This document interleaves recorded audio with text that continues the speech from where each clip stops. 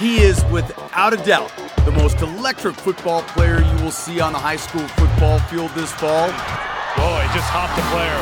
There he goes, down the sideline. You have got to be kidding.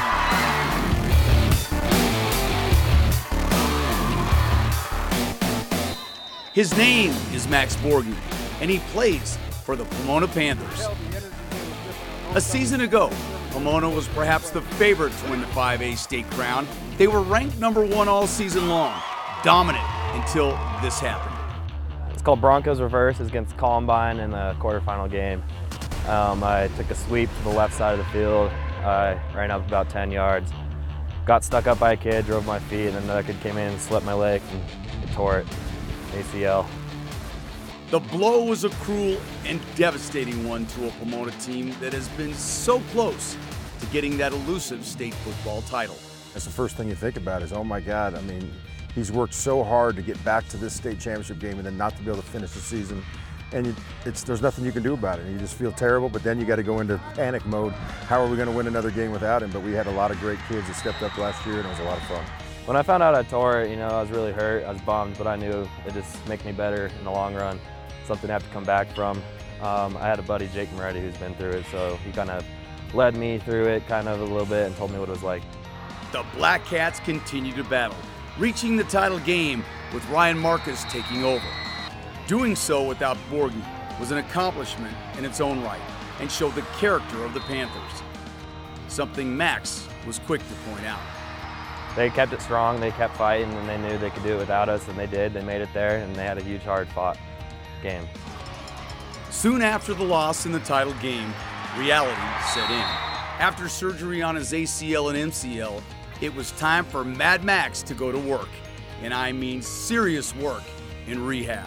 It's a process, man. I mean, it's 9 months at least, and I'm about 6 months out right now. And it's just been finicky. I've been going at it every day of my life since, honestly, before even surgery, did prehab. It's just been an everyday thing, and it's slow, but it's a process, and it's great. It's weird seeing it build back up, but it's getting back, and I'm getting confident with it again. And therein lies the key. Borghi wanted the knee done right. No quick fixes, no shortcuts. He wanted the right procedure done that would be best for his future. They're pushing it hard to take my time. I mean, I got a long football career ahead of me, and there's no rush to get back too quick, but I think I'll be back for season for sure. I can't tell you when, but there's still no rush. Drills moving straight forward are okay at this 6-month mark, but there is no lateral movement with any speed whatsoever. Everything done side to side is measured, banded, and protected. As for the worst part of the rehab, well, that was easy. After surgery, they put me in some machine that bent my knee like this for like hours upon hours all day. That was annoying. I mean, the rehabs, it gets annoying after 6 months, but you just got to keep to it.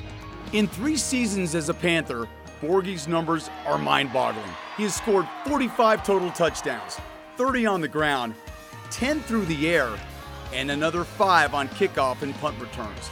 He averages 7.7 yards a carry and 14.5 yards a reception. He has had the time of his life at Pomona with 1 chapter left to write. This is senior season. It's been great. I've learned a lot. I've really become like a young adult here. It's shaped me to who I am. Coach Madden's really taught me a lot, really brought my game up a lot, and then playing for Pomona has been a journey. It's a real huge part of my life. I've learned more than I can tell you.